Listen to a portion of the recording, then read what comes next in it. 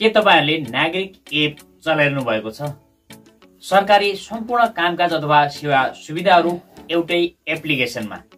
तपाईले पनि यस एप्लिकेसनको युज गरेर लाइसेन्सलाई, आफ्नो ड्राइभिङ लाइसेन्सलाई यो एप्लिकेसनमा लिंक गर्न सक्नुहुन्छ र यो गर्नुभयो भने अब तपाईले बाटोमा जाँदा यदि तपाईले जुन लाइसेन्सको हार्ड कपी रहेको हुन्छ, ओरिजिनल लाइसेन्स, त्यो बिर्सेर गए तापनि अब यसले काम गर्नेछ र कुन अवस्थामा काम गर्नेछ, कुन अवस्थामा काम गर्ने छैन र यसका लागि के क्राइटेरिया छन्, कसरी लिंक गर्न सकिन्छ, यी सम्पूर्ण बारेमा तपाईलाई सम्पूर्ण जानकारी दिनेछु। साथीहरु नमस्कार, म sdinfo च्यानलमा तपाईहरु सम्पूर्णलाई हार्दिक स्वागत गर्न चाहन्छु।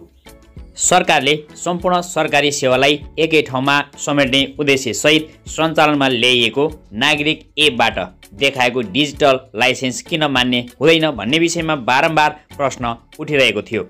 शहरी तथा यातायात व्यवस्था ऐन 2049 को दफा 131 बमोजिम यातायात निरीक्षक वा नेपाल प्रहरीले जाँचबुझको सिलसिलामा कुनै सवारी चालकको सवारी चालक अनुमति पत्र, सवारी दर्ता किताब, सवारी इजाजत पत्र हेर्न खोजेमा देखाउनु पर्ने व्यवस्था रहेकाले भौतिक लाइसेन्स नै देखाउनु पर्ने ट्राफिक प्रहरीको तर्क थियो।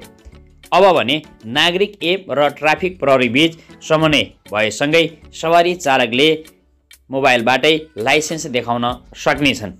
हेर्नु, मैले तपाईहरुलाई नागरिक एपले हालेको एउटा पोस्ट पनि देखाइरहेको छु कि आदरणीय सेवाग्राहीहरू, नेपाली नागरिकले सवारी चालक अनुमति पत्रको सक्कल प्रति नदेखाएको बाहेक अन्य ट्राफिक नियम उल्लङ्घन नगरी सवारी चलाउँदा चेक जाँचको बखतमा नागरिक एप मार्फत देखाएको सवारी चालक अनुमति पत्रलाई मान्यता दिने व्यवस्था देशव्यापी रूपमा कार्यान्वयनमा आएको बेहोरा जानकारी गराउँदछौँ।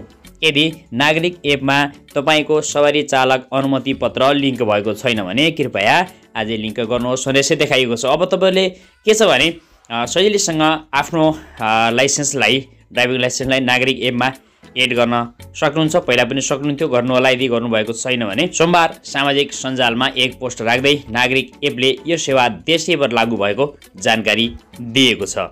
साथीहरु, तपाईहरुले बुझिसक्नुभयो कि हामी कुनै पनि ठाउँमा जाँदैछौँ र यदि सवारी चेक जाँच भइरहेको छ भने त्यो अवस्थामा तपाईले एप्लिकेसनमा नै आफ्नो ड्राइभिङ लाइसेन्सलाई देखाएर त्यहाँनिर आफूलाई एप्रुभ गर्न सक्नुहुन्छ अथवा त्यहाँनिर तपाईलाई ओरिजिनल लाइसेन्सको आवश्यकता अब पर्ने छैन।